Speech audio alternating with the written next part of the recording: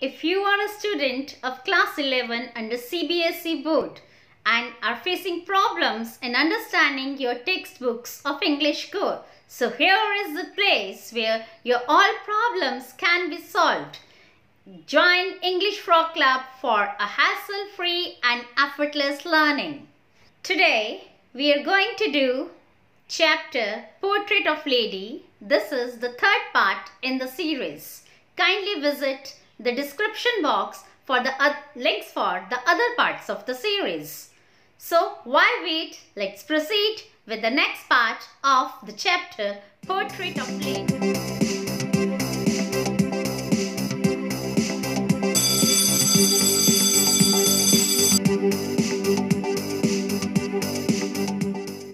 Let's see further what happens in the relationship between Khushwant Singh and his grandmother. Let's start with the understanding of the next paragraphs given in the story, The Portrait of Lady.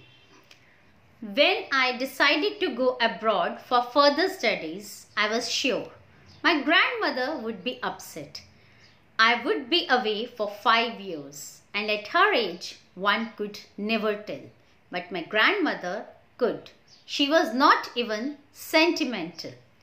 She came to leave me at the railway station but did not talk or show any emotion. Her lips moved in prayer. Her mind was lost in prayer. Her fingers were busy telling the beads of her rosary. Silently, she kissed my forehead, and when I left, I cherished the moist imprint as perhaps the last sign of physical contact between us. So in this paragraph, the author is talking about what happens in their relationship when he decided to go abroad for further studies. So he was quite sure, he was confident that his grandmother would be upset. I would be away because he was going away for 5 years. He was sure that the grandson was going away for 5 years and the grandmother must be upset. But to the contrary, in opposite to it, he said that his grandmother could could understand everything. Why the author was worried? Because he thinks that at her age one could never tell. He thinks that at her age one could never tell. So the author says that as he was going to leave for 5 years, he never knew whether he would be able to meet his grandmother when he'll come back, as he was going for a very longer period. And but he was really surprised to see that his grandmother had the courage to stand all these to stand to this situation. She did not say anything, and she did not even become sentimental, and rather she came to leave him to the railway station and did not talk. But as her routine was that she never used to talk anybody, and she did not show any kind of emotion, just her lips were moving in the prayer and she was lost in the prayer. Her fingers were telling the beads of her rosary. She was even at the platform, she was busy in her normal routine. Silently, she kissed my forehead. Okay, and silently, he didn't say anything to the author, he didn't express any kind of emotion, but he silently kissed his forehead, and the author really felt that he cherished the moist imprint as perhaps the last sign of physical contact between them. So he said maybe that kiss given by the grandmother and the moist imprint on his forehead was the last physical sign between them. But that was not at all. After 5 years, I came back home and was met by her at the station. And he was very surprised that when he came back after 5 years, grandmother had come to receive him at the station. You know, this is the time when no mobile phones and communication devices have been developed, and people could not tell each other about the day-to-day happenings. As in this technological era, we can remain contact through social media, and there are many other ways to remain in contact. So Arthur was really surprised that his grandmother was still so active that she had come to railway station to receive him. She did not look a day older, and the author again noticed about his grandmother that she looked in the same as he has left her 5 years ago. She looked in the same manner. She still had no time for words. Now this expression, she still had no time for words. No time for words means she did not speak. And while she clasped me. Now what do you mean by clasp? Clasp is to give a hug. In her arms, I could hear her reciting her prayers. Even on the first day of my arrival, her happiest moments were with her sparrows, whom she fed longer and with frivolous rebukes. That day she was very happy, like she was happy that her grandson has come back after such a long time. But that day also, the happiest moments she had for the day was the feeding of the sparrows. And that day she fed the sparrows for a little longer. So there seems to be no change in grandmother's routine. The author was really surprised to see all these things, that the grandmother did not change at all. Now let's see what happens next in the story. In the evening, a change came over her. This was the first day the author noticed some kind of change in the attitude, in the behavior of her grandmother. And what was the change? She did not pray. That was the change, that she did not pray. Instead of praying, she collected the women of the neighborhood, got an old drum and started to sing. Now old drum, she got an old drum. You know, most of the at the time of some weddings and other occasions in a house, especially in Punjabi families, as the author belongs to Punjabi family, the happiness and the all these functions are celebrated by singing and playing on the drum. So that day the grandmother also got an old drum and she started to sing. For several hours she thumped. Now what do you mean by thumped? Thumping is playing on the drum with her hands. So that is called thumping. Imagine this is a drum and she is playing on the drum. So this is called thumping. Okay, and thumping on the sagging. Sagging, what do you mean by sagging? Sagging is it's not a quite stiff one, as the drum is quite old. The skin of the drums has been sagged due to as it was not in use and it was not quite stretched one. So it was sagging. Skins of the dilapidated drum. Now what do you mean by this dilapidated drum? Dilapidated drum stands for that as the drum was quite old and it was not in a good condition. Its condition has been worsened. So she never cared what was the condition of the drum. The skins were sagging. There was sagging skins and the drum was not in a perfect shape, but she did not mind. She sang the homecoming of warriors. What was the thing that she sang? She sang about the homecoming of warriors. Like his grandson has come after his grandson had come after such a long time, and then she wanted to enjoy that moment. She wanted to celebrate that. That is why she collected the ladies, started playing the drum and singing the songs related to the homecoming of warriors. we had to pursue her to stop. Now she was so involved, so engrossed in all this thing that she wasn't listening to anybody, and the family had to pursue her to stop, to avoid overstraining. Okay, that was the first time I had known her that she did not pray. The author says that in his life, throughout his life, that was the first time he saw that his grandmother did not pray. Now let's see what, as she was quite old, aged, there must be some kind of effect of this overstraining herself on her. Let's see what happens next. Next morning, she was taken ill. As the family was expecting that due to the overstraining, she will be ill, and it happened.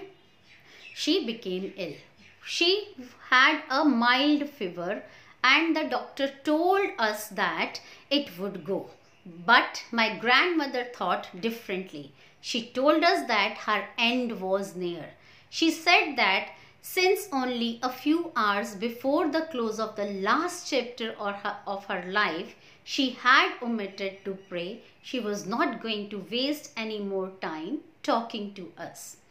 Okay, now there are the doctor, they called the family called the doctor, and the doctor said that it was just a mild fever and it will be over by a couple of days. But grandmother was quite intuitive. She could guess that her end was near, and she told everybody that it wasn't, I mean, she was not about to live for a longer time, and as she has omitted her prayer, she did not pray before her end was closed. So she did not want to waste any time, and she wanted to stay alone and spend the remaining spend her remaining time in remembering the God, and she asked the family to go away. We protested, but she ignored our protests. She lay peacefully in bed, praying and telling her beads. Even before we could suspect, her lips stopped moving and the rosary fell from her lifeless fingers. A peaceful pallor spread on her face, and we knew that she was dead. So the family protested that they do not want to leave her, but she ignored everybody and she wanted to live peacefully for these last moments of her life. The author says they could not even suspect, they could not even guess when she had her last breath, when she breathed her last breath. Only they noticed that her lips had stopped moving and her rosary fell from her lifeless fingers, and there was complete peace at her pallor. Pallor is the face, you know, her face looked completely peaceful, and everybody knew that everybody came to know that she was dead. We lifted her off the bed and, as is customary, laid her on the ground and covered her with a red shroud. So after her death, what happened, what did they do, and how they went for cremation and did other things, how they performed the last rites. We lifted her off the bed, and it was as it is customary. Customary means it was a custom. But it is a custom still prevalent in India, in all the Indian families, that as soon as someone dies, they put the dead body of a person on the floor. They did not keep that on the cot, bed, etc. So that is put on the floor. And grandmother was covered with a red shroud. Now what is red shroud? Red shroud is a kind of shawl. After a few hours of mourning, we left her alone to make arrangements for her funeral. In the evening, we went to her room with a crude stretcher to take her to be cremated. The sun was setting and had lit her room and veranda with blaze of golden light. We stopped halfway in the courtyard, all over the veranda, and in the room right up to where she lay dead and stiff. Wrapped in the red shroud, thousands of sparrows sat scattered on the floor.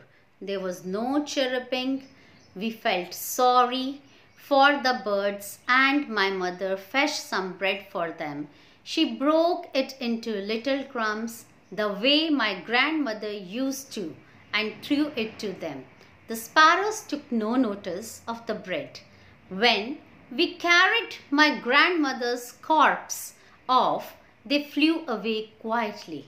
Next morning, the sweeper swept the bread crumbs into the dustbin. Now, here in this paragraph, the behavior of the sparrows after the death of grandmother is described here. Like they had left the dead body of the old lady and to do some arrangements regarding her funeral, and during that time it was time for the sparrows to come and get bread and all those things. But when the sparrow noticed that the grandmother was dead, they sat quietly. They did not chirrup. There was no chirruping. Okay, there was no chirruping, and they did not chirp. They did not say, and they did not utter any anything. So why? Because the birds were also not happy when the grandmother died, and it was their way of mourning over her death. They did not speak anything. They did not chirp, but they felt sorry. The author and the other members of the family felt sorry for the birds, and author's mother got some bread, and she threw the crumbs on the ground as the grandmother used to, but the sparrows did not notice anything about that. And when they carried away his grandmother's corpus is the dead body.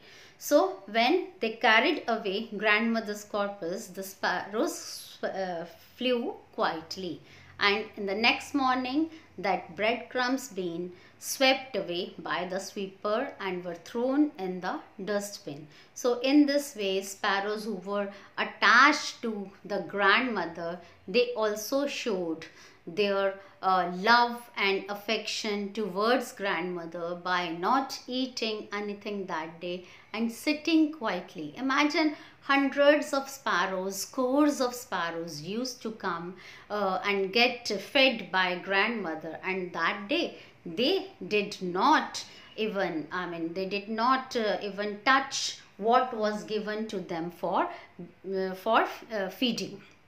So that is all in this chapter, in which we have read about the relationship of Khushwant Singh with his grandmother when he was in the village, when he came to city, and when he went to university, and how the relationship changed with the passage of time as the author grew in age, and the relationship became a little distant.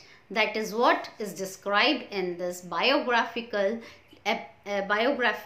chapter written by Khushwant Singh on his grandmother. Master your language with textbooks. Keep understanding your textbooks with English Frog Club. Certainly you will be fluent. Comment in the comment box about the video. Your comments are like gems. Do you like the video? And hit the bell icon. Remember to share with your friends and family. And if you are new to my channel, don't forget to subscribe. Keep watching my channel and keep me encouraging for what I am doing for all of you.